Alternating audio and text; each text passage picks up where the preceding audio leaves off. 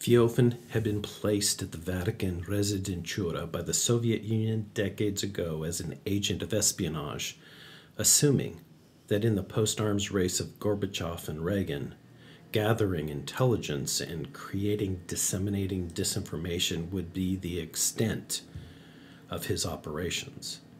Over the years, he had received random promotions for successful but what he considered rather menial operations. Eventually, being told he was an upper-level operative, the agency took Feofen into the bowels of Soviet Union counterintelligence. He was taken past the agencies involved in underground resistance groups, past sabotage and the subversion of hostile states, deeper still than the intelligence analysis arm of international think groups.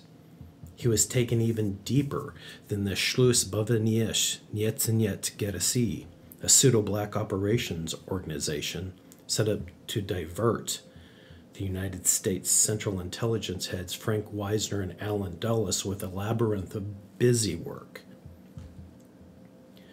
Feofen had been taken to the God particle of psychological warfare, Genesis 12, where the nightmare of unimaginably powerful propaganda had been conceived. They manufactured black propaganda operations where terrorists portrayed themselves as victims in order to arouse rage against injustice, fomenting war such as in Gladio, Northwoods, and Douai. Here was the inception of false flag distortions of science, politics, history, geography, and sociology, but especially theology. Genesis 12 was most masterful at theological sabotage, force-fed to manipulate the general public. It would annihilate a human's ability to process information.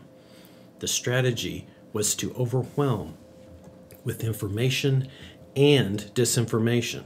The true and the false don't teach one truth, but have billions of competing truths out there, so no human could possibly know which was true.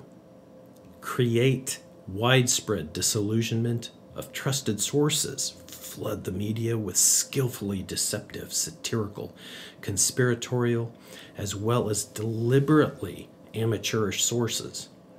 For the ultimate goal of disinformation was and is still an existential distrust.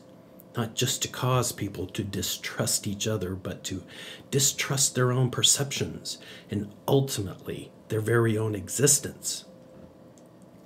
And when breakdown of reality occurs in the human mind for its own survival, it will then cling to a savior lie.